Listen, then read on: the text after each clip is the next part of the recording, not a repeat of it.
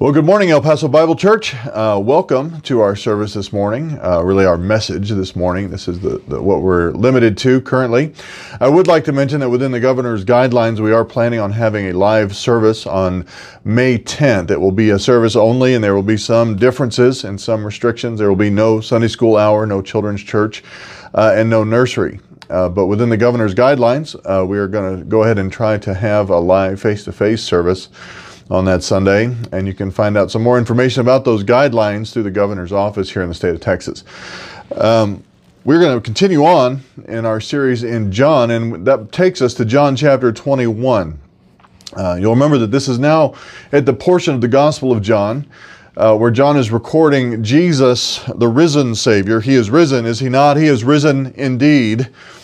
And John is recording how he is manifesting himself to his disciples in this new glorified body, in this transition that has taken place from him being with them every moment, feeding them with his hand, so to speak, hand feeding them information, hand feeding them food, hand feeding them all the things that they need, standing in between them and any dangers that they may encounter in their ministries on the earth.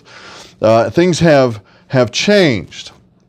But you remember that the purpose statement that we talked about in John chapter 20, right at the end, verse 30 and 31, gave us information, right, about John's purpose in writing, and that was so that we who had not seen those events could believe. And that's not necessarily only referring to the one-time event of what we call justification, where you go from not believing in Jesus for eternal life and believing in Jesus for eternal life. But there is more information that we learn throughout our lives that we are not eyewitnessing generally, that we can believe about Jesus. That's very important for us to achieve the purpose that he has for us in this life. And so that's John's purpose, that we would have eternal life of that quality. Not just that we would receive it, but that we would have it and live it throughout this life on this earth. And that we would know more about the one in whom we have believed. The term that John records for that here in these last few chapters is normally translated something like manifest, to make something stunningly crystalline clear, to make an indelible impression on someone's memory, to make it something that is undeniable, something that is crystalline clear in their mind. Shining forth is the kind of the literal way of describing it, something that smacks you in the face, that is so bright, like sun on a windshield coming out of the grocery store here in El Paso in June or something like that. And he's revealing himself. He's manifesting himself. He is building memories that they have that are going to come into play in their ministries throughout their lives. And he's revealing himself in ways that he had not done before. You know, it's a strange thing to consider, because in this world, the access that we have to very superficial information about people is very far-reaching. We believe and understand that we have close relationships with people that we call friends that we may not have seen in years, may not even recognize anymore on the street because their profile no longer matches their profile pic. We just don't know. And so we have a substitute form of relationships sometimes, many times, when we're talking about our relationships with people, and we feel, we impute to ourselves, we credit to ourselves a deeper, more intimate knowledge of these people than we actually have. And what Jesus wants is for these people to have actual knowledge and not a substitute. He doesn't want them to be satisfied merely with the memories that they had of his ministry previously, but he wants them to understand some new lessons when he's manifesting himself to them. In other words, like knowing what kind of memes make certain friends chuckle, that's kind of knowing something about somebody, but it is not a good substitute for knowing the person. Knowing a person, too, is dependent on how much they choose to manifest to you. You hear people say this, well, I've known him for years, but I never really knew him. I never knew that about him. And that's because that individual chose not to manifest a certain quality or a certain characteristic about themselves to anybody. And most people choose, if they're given the choice, they choose not to manifest themselves too much.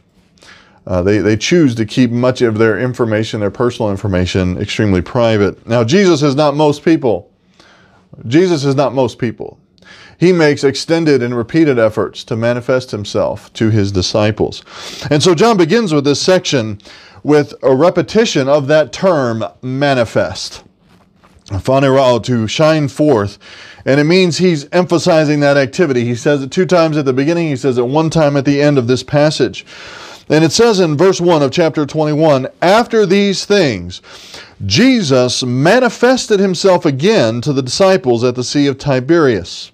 And he manifested himself in this way. See, the 2 times that he's saying, this is what this phrasing makes this topic primary in this section of Scripture. So he's manifesting himself again. He's done it before, he's doing it again, and he does it this way.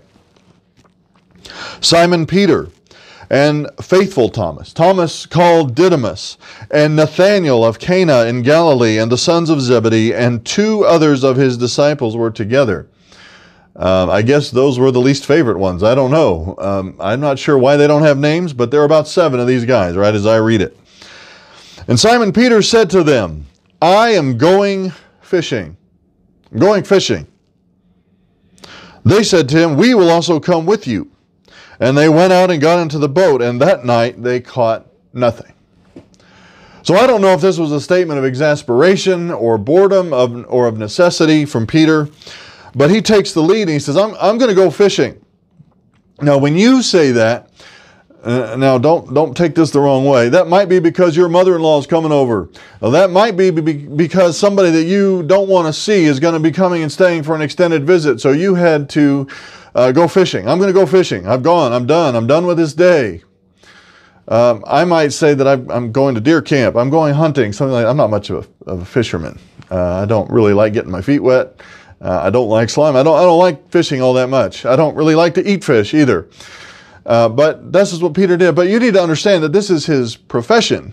At least it was a trade that he had been trained in. For instance, my trade that I had been trained in is woodworking. It's not one that I'm currently engaged in, but it is certainly in my back pocket. It's something that I have skill in, certainly more than most people that engage in that trade. And so when I have time or inclination, that's kind of what I'm drawn to do. When I don't know what else to do, I go make some sawdust. And that's what Peter, I think, is doing here. He's got some time on his hands, and he may as well make a little bit of money here. I think that's his intent. He's not really just going out looking for breakfast. He's taking a few moments of downtime, it seems like, and exercising his profession. So everybody decides we're going to go. And so this is a pretty big crowd in this boat. 7 people in these types of boats was a lot of people. They weren't huge. And so they're going out to use time that they had wisely, productively. Really, let's be clear. Some people would criticize me for saying this. And I am highly critical of a lot of the orders that we are existing under right now. And I do not make apology for that, so please don't ask me to do so. But I hope that as you have, in some measure, probably been limiting your movements and limiting the amount of exposure to other people that you've had during this time, that you have not just focused on watching the news, because that is nearly a death sentence after a certain amount of time. I mean, mentally, you are going to kill brain cells doing that. I hope that you have taken the time to exercise some skills that you have, or learn some new skills that you don't have yet but would like to have had. That you've used your time productively and wisely in a way that has long-lasting ramifications that you can take with you from this time period where it's kind of forced upon you, and use that to good effect in the future. So I think that's what Peter is doing. He doesn't have anything else to do, so he's going to use his time wisely. See, I'm not a fisherman, but this is a rough night. See, when I do this, when I go and I decide I just need to make something out of wood, I need to use this time that I have, I usually end up with a pile of sawdust on the floor and something standing there. But when you're a fisherman, it's pretty simple, to go out at night and not catch anything, I guess. And that's what he's done. That's not their expectation. They usually know where the fish are, when they're going to bite, and how to catch them. But in this case, he says, I am going fishing. They said to him, we will come with you. And this is a terrible party because they went out and got into the boat. And that night, all night, hours and hours and hours, they caught nothing. But there is a reason they call it fishing and not catching.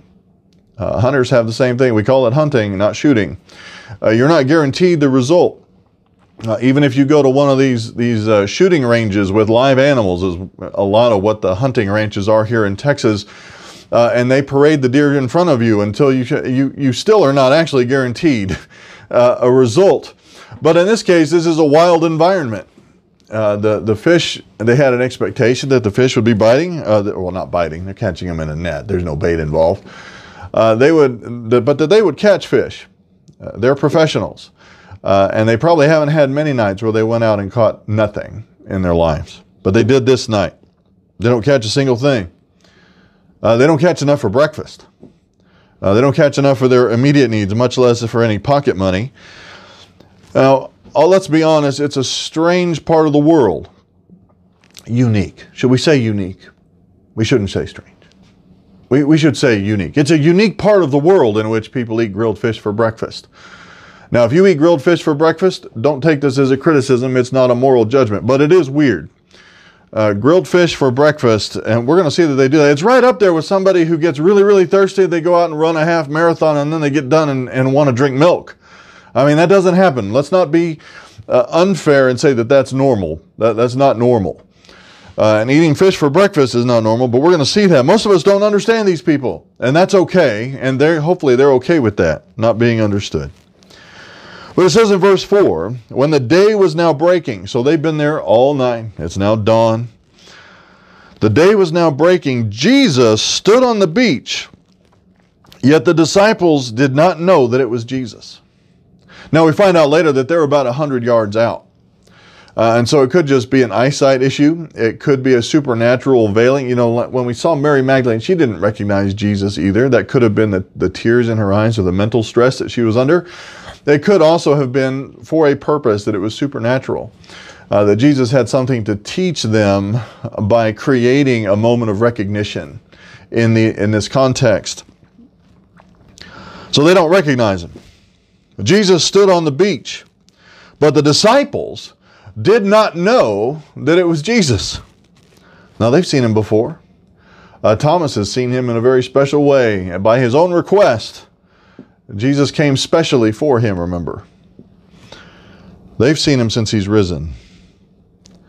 Verse 5 says this, so Jesus said to them, Children, you do not have any fish, do you? And they answered him, No.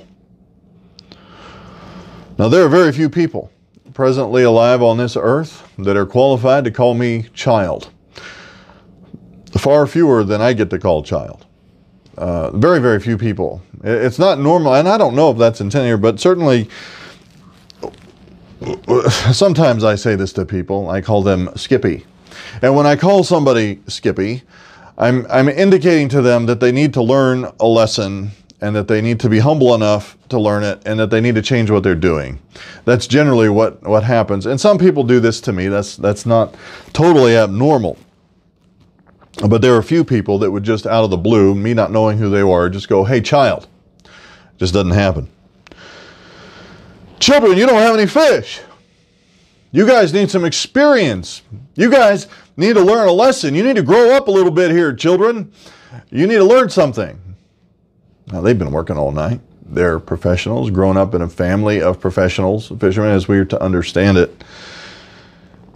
And, of course, their answer is, no, we don't have any fish. Probably a little bit exasperated about not having fish. Probably they exacerbated their exasperation. Those words are very similar sounding when you say them too fast. Made their exasperation worse. They probably the request, I hope I'm not projecting too much of my own response here, but that definitely made their exasperation worse, being called to attention by somebody standing on the shore. Hey, you guys, I can see from here your boat is empty. You don't have any fish in there. So here was what to do, children. Cast your net on the right side of the boat. Cast your net on the right side of the boat and you'll find some. You'll find some fish if you do that. What? 7 fishermen in the boat, working hard all night. I can virtually guarantee you that these 7 fishermen had not spent all night in that boat, casting the net singly and solely on the left side of the boat. And they still don't know who this guy is. They do not know him. They know that he has called them children. But they do it anyway. One more time. One more time they're going to cast the net. They're getting ready to be done. Dawn is too late. They're getting ready to be done, but they cast the net one more time. And I think that might be, if only so that they could say, hey, listen, guy, we're not children. See, we're going to cast this net over here, and we're still going to catch no fish. Because we've cast it on that side of the boat, we cast it on that side of the boat, we cast it behind the boat. We have sung here, fishy, fishy a few times. We've done everything we know how to do to catch these fish, and we haven't caught any all night. So cast your net on the other side of the boat, on the right side, and you will find some, or you'll find a catch. So they cast, and then they were not able to haul it in because of the great number of fish. Where had the fish been hiding? We don't know. They were clearly in the water. It is possible, of course, that Jesus merely spoke them into existence as he had done at the very beginning of creation, as he had been the agent of creation. It is possible that he merely spoke the fish into the net. I'm not going to discount that, but it is amazing. It is a miracle either way, how that happened.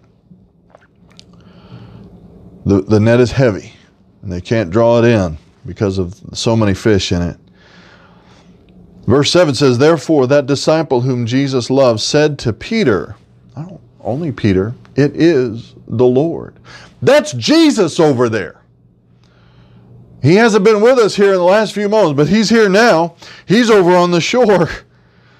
So when Simon Peter heard that it was the Lord, he put his outer garment on, for he was stripped for work, and threw himself into the sea. Now that sounds a little backwards to me. In our culture, often we see people taking clothes off to get into the water. Certainly shoes. I don't know how anybody swims with shoes on. I guess it happens. But he puts his cloak on. So I guess he doesn't come out of the water in some form of undress that would be socially unacceptable. He puts his clothes on and goes and swims back to the shore. He threw himself into the sea. But the other disciples came in the little boat, for they were not far from the land, but about 100 yards away, dragging the net full of fish. Now that's way worse than dragging an anchor, as far as I can tell. I mean, that is a lot of drag. So they came. I mean, they could do it. There were 6 of them left in the boat. But they are having a little bit of difficulty with this and dragging these fish behind him. And they come the long way, but they're bringing the fish. And Jesus, of course, is already there. Verse 9 says this, so when they got out on the land, they saw a charcoal fire already laid and fish placed on it and bread. You know, it may just be one of the cooler little side benefits of being, the Son of God. But it seems like his charcoal is ready to cook on immediately. Like he just kind of has it. Psh, it's there. See, I don't think anybody would cook on propane if they could do that. Despite my, children who love the King of the Hill reference, propane and propane accessories. I don't believe that anybody would choose that to grill over if it was as easy as using his propane. And that's what Jesus has. He can turn charcoal into propane, essentially, here. Just flip it on. Get it ready to go. It's the little things. Make it special. And there are fish placed out on it. The fire is already laid. It's already ready to go, and the fish are placed on it, and bread. Bring some of your fish. Put it on here. And then nobody stops to ask where Jesus got his fish. I don't think you have to ask him.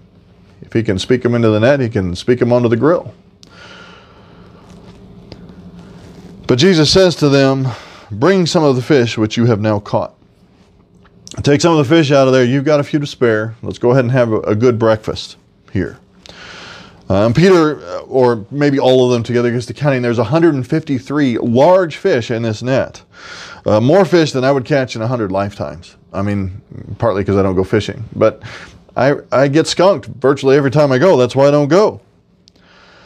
But certainly more than they needed for their breakfast. One fish would probably have fed all of them of a large one. But more than that, it's likely enough to provide for their financial needs for a good measure of time. 20-something fish per person here. Just a few more verses here that we're going to cover today. There were so many. The net was not torn even. Another supernatural event.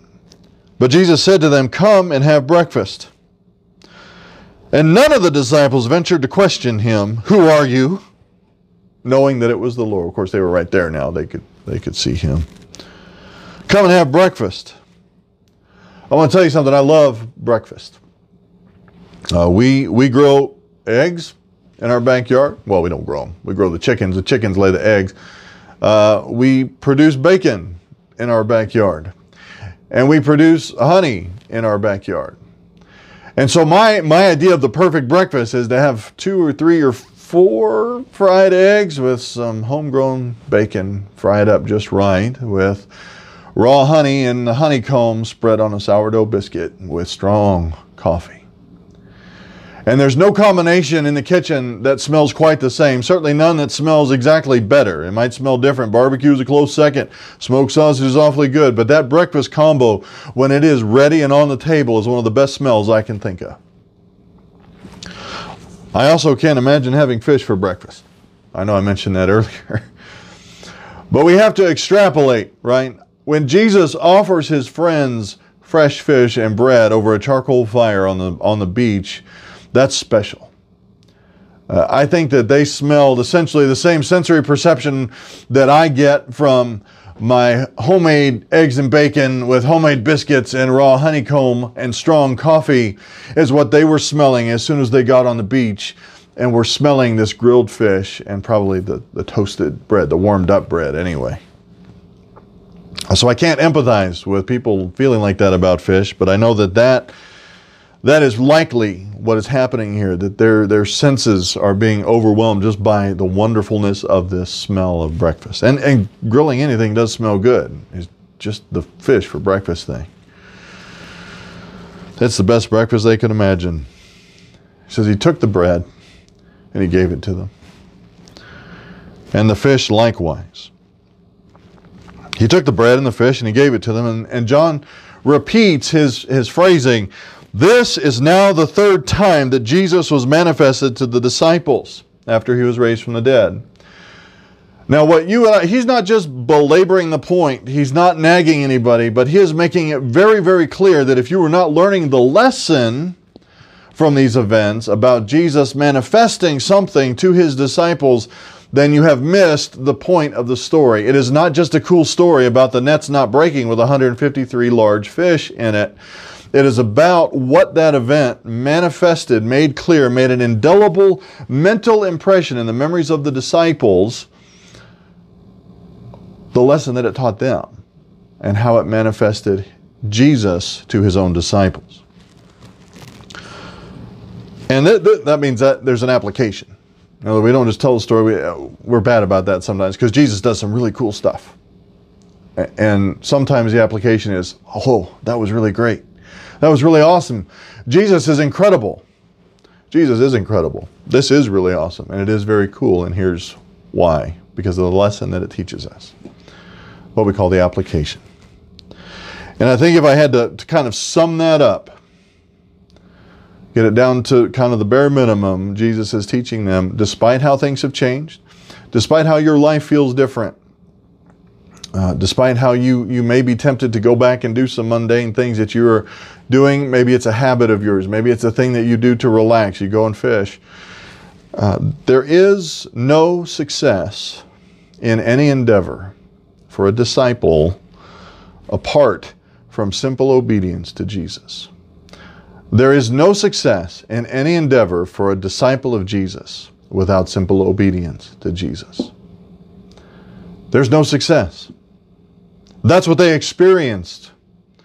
They were operating in a mundane task that they were proficient at, going out, spending all night fishing, possibly trying to meet their own financial needs in an interim time that may have been a little bit of a hardship.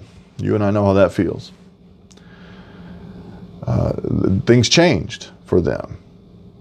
That's not a current feeling for me, but it's certainly in my past history. I know exactly how it feels. No success in any endeavor for the disciple without simple obedience. Now that tells me something. That means that success is not necessarily defined by results. Now we We like results. We want results. Jesus wants results, but what he wants first is simple obedience. And these guys had a track record of obeying. For the most part, they would not have been selected to take this ministry into the world for the rest of their lives if they did not have a track record of obedience. But Jesus is teaching them after this transition, when I'm going to ascend to the Father and I'm manifesting myself to you in the interim, and I'm not going to be here feeding you with my hands, protecting you with my hands, explaining my words directly to you with my mouth, physically. This relationship has changed. That success is impossible without simple obedience to Jesus. Success is not defined by the result. Success is determined and defined by simple obedience. Things had changed in their relationship to Jesus, and for their entire lifetimes, they would not change back. So this is a lesson that they would take with them. At least on the surface, he was not physically with them all the time. They were not walking in his footsteps. They could not track him by his tracks in the sand. He was not explaining as they went anymore. He was not directly protecting and providing for them physically moment by moment. Wasn't doing that anymore. And the lesson too is this: even when you cannot see his face, success is dependent on simple obedience. So it's impossible.